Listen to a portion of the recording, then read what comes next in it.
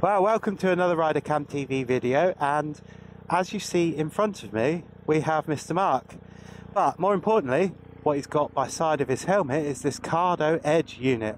Both got them fitted to the bike, fitted to helmets, and we'll show you how we fit them to the Scorpion and the next Villiord helmet when we stop. But we're at Pendennis Point. Look at this, beautiful, beautiful. Mark's having to listen to this. So what we're going to do is we've found a place that is about a mile and then about a mile and a half away from where we are. So Mark's going to ride off. We're connected via DMC, and I gotta say, even Mark was impressed, weren't you, Mark? Give us an impressed face. He's saying, this is my impressed face. Now, we haven't got the technology to record the conversation that we've got because we don't want cables and stuff all over our helmets. However, we're connected via DMC and we got the app open, and my app was connected to my Cardo via Bluetooth, and I literally went into DMC, and within 2 seconds it had found Mark's Cardo, and I pressed it and it connected. So what we're going to do is Mark's going to ride off now and get to about a mile and then see how we can talk, see how far it is. So there he goes, off into the distance. Can you still hear me, Mark? So Mark is about, what, 300 yards?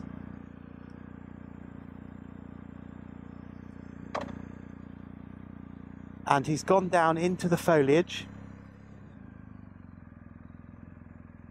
Are you there, Mark?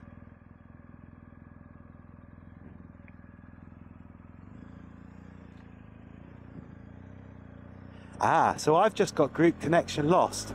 So that's probably about half a mile that he's got. But if you look at it's not in line of sight. It's around corners, on a cliff, surrounded by trees, and a whole host of different stuff. So there he is. Can you hear me, Mark? About half a mile?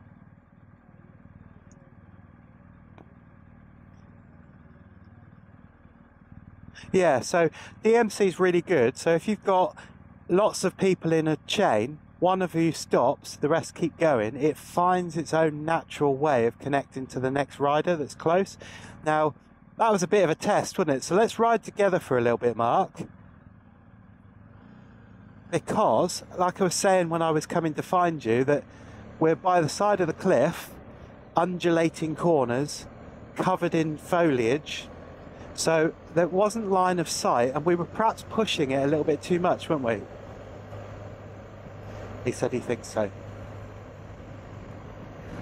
So what we'll do is I'll sit at the junction with the main road that goes along the cliff. I don't know, is it Cliff Road, something like that, down in Falmouth? And on the left, Gillinvays Road. So on the left hand side you'll see the seaside, and we'll watch Mark go off into the distance, see how far we can talk to him.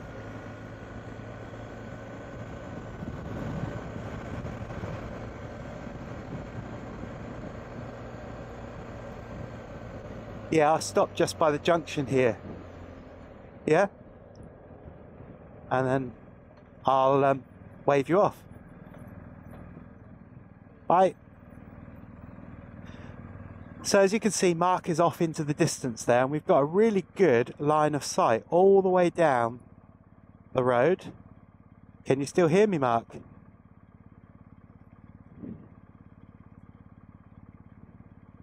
Okay, so about 500-600 meters. Is it really good quality, Mark? No, got no crackling my end. You can see he's just disappearing into the distance behind that silver van. Yeah, how far are you away now, do you think?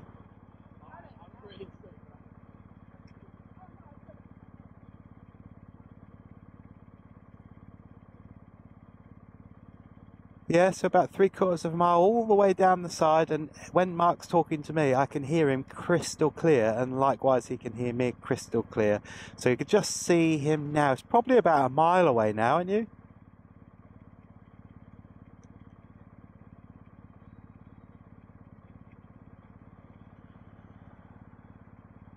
Okay, so he's just gone round the corner. He said that it was crackling up a little bit. Mine was perfect, the sound. So can you hear me now, Mark?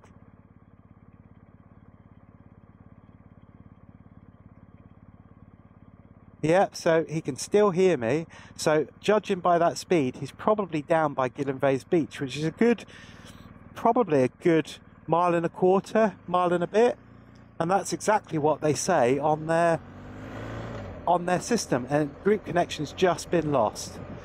So let's see if we can find him. So that's a good 1.25 miles, something like that. I mean, that's a good distance. I mean, you'll see the fact that I'm doing this distance now to see if I can find him. And there were lots of obstacles. Now, bear in mind, you know, when you're out riding with buddies, friends, whatever you call them, over mountain passes and stuff, you're not really going to have this distance between you. You're probably always going to be in line of sight, no matter where you are with them.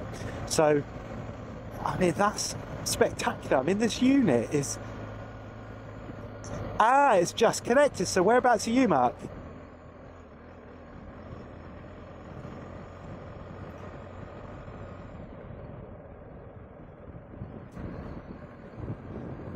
There you are. No, just coming up to you now. So that was probably about 1.25 miles. Now, what I did like about it, Mark, was that when we disconnected, it said group connection lost, but it just seamlessly connected again, and you just started talking. And I was saying, because you were saying to me that it started crackling as you went round the corner, but I could hear you plain as day. And out of a tiny little unit that's stuck on the side of the helmet, to get that distance is immense. With no aerial. Yeah, Mark, I don't know whether you've got that on the camera, but Mark was saying if we had 3 or 4 riders, like I was saying, Mark, when we're off riding or you're off touring with your buddies and stuff, you're never really out of sight, or you're just around the corner. But if you've got, like Mark was saying, 3 or 4 or 5 or 6 buddies that you're riding with, they're always going to keep your connection, aren't they? But I think, I mean, Mark's just saying about the quality of the sound, but the quality that I'm getting in my ears, now the difference with using the speakers is we might have been able to put the microphone up next to the speakers so that people on the video could hear, but we use the in-ear from Ultimate Ear. Best things ever to ride with a bike. Don't you agree, Mark?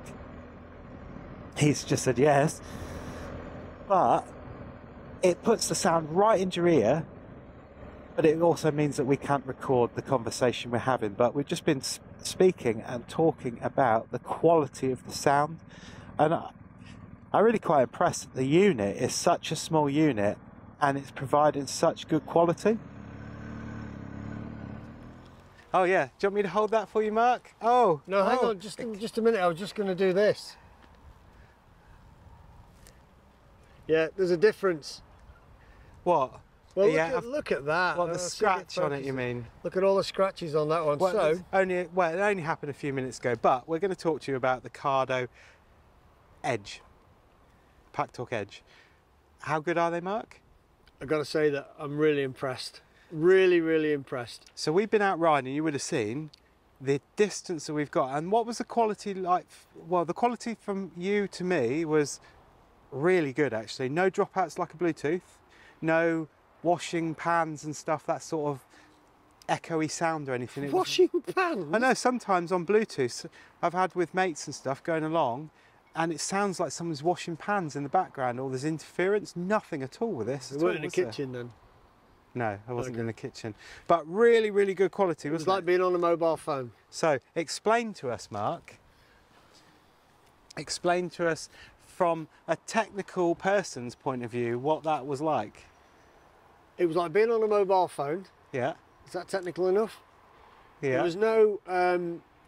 interesting thing is, when you're on a Bluetooth connection, when somebody stopped talking, you can still hear their incessant breathing. That's why I don't use it. I don't connect to other people when I'm riding, because you get that constant... I don't want to hear somebody breathing in my ears while I'm riding my bike. Well, not unless you want them to.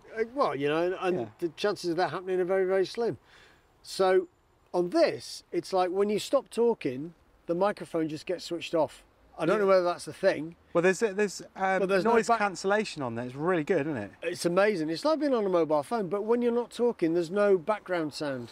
Yeah. So the pots and pans, I don't know, isn't that somewhere passing the Pecos? Yeah, it's some road that everybody flocks to. It's overrated. Don't go on it, it's boring. It really is. Full of We're going to get haters for that. No, we're not.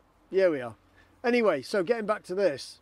So when you lose connection, it tells you you've lost the connection. So you're not going, hello, hello, hello. It just goes... Group connection lost. Lost. But then when you come back in,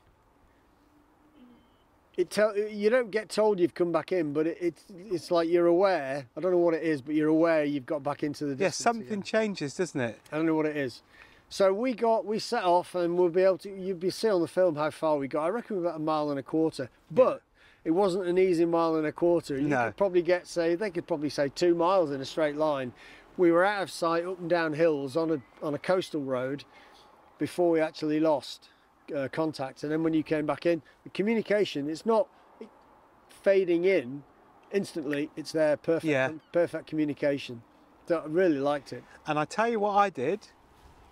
We'll turn the camera around. Tell you what I did. What did you do, Toby? Well, on our ride back after we'd done our filming of the distance, because the distance is really important. And when Mark was saying, you know, it wasn't just a straight line, it was like that, underneath trees, over hills. At one point, I got stuck at red traffic lights after you'd just gone through, on the green, obviously. But they turned just for me. And you'd gone over a hill, down a hill and round a corner. And that's where we then lost connection. That's really damn good. Urban riding is really hard. I mean, it's because there's no straight lines anywhere, is there? But that was really good. But what I did on the way back was I went, hey Cardo, music on. And was listening to music. I wanted to see what it would sound like having music and talking to someone. And I found it actually a pleasurable experience. A revelation. A revelation. I was listening to the music, and then when Mark talked, the music felt, I don't think it did, but it felt like it dulled the music down a little bit, but didn't reduce the volume. It's hard to say. It like dulled the volume down a little bit. Mark's voice came in, we were chatting about that stuff. When we weren't chatting, back to the music seamlessly, but the music didn't stop. The music carried on all the time in the background, but it was a nice background sound. I thought it was really good. And I tell you what, we did the Royal British Legion 1,000 miles, didn't we, around Scotland? We did. Yeah. What an amazing trip. However, I used the Cardo Edge all the way around. I left it on for 24 hours, well, 23 hours and 15 minutes. Did we mention that we did it in 23 hours and 15 minutes? So it was on all the way around. We weren't communicating, but I was listening to music all the way. I'd left it on when it was on the helmet. When we'd stopped for, like, we must have stopped, what, for 2.5 hours all told? When I turned it off, guess how much battery was left on it? 25%. No, 50% was left on it when I stopped. That's pretty cool. Now, I don't know how that's happened, because that's exceptional. I mean, you look at the size of that, Mark. That's tiny, isn't it? I mean, my hand... I can measure that for you, mate. Actually. Oh, God, here we go. There you go. So that is, well, give or take 3 inches. By about 1.5 inches. Yeah. It's really thin. The magnetic mount is something else, because a couple of times I had to restart the unit, because this is the only downside to the Cardo systems that I've found. DMC, really good. Lose connection, back in connection. You can use Bluetooth on here as well, but why would you use Bluetooth? It's got less of a distance, more interference when you've got DMC. DMC is definitely the way to go, and this is the first unit I've ever used with DMC. But riding along, singing along to the song, suddenly it goes, ringing last number. And you're like, no, Cardo, stop, Cardo, hang up. Sometimes your voice... it must be the timbre in your voice. Yeah, when you're talking to it, it just doesn't do anything. So I had to turn it off, turn it back on again, and then my partner's on the end of it going, "You right?" And I'm like, yeah, okay, I didn't mean to ring you, bye. Which is really, really odd. So other than the tiny handful of instances where it decides to ring people on its own, I think it's exceptional. The app is really good. So you go into the app, you connect it to this, it finds it, so you connect the Bluetooth to this via your normal Bluetooth settings, go into the app and it finds it automatically, really quickly. Then you can set rider to rider, both Bluetooth and DMC. You can do the radio, you can play your music through it, so it kind of becomes a bit of a bridge between, for me, Apple Music and the Cardo thing.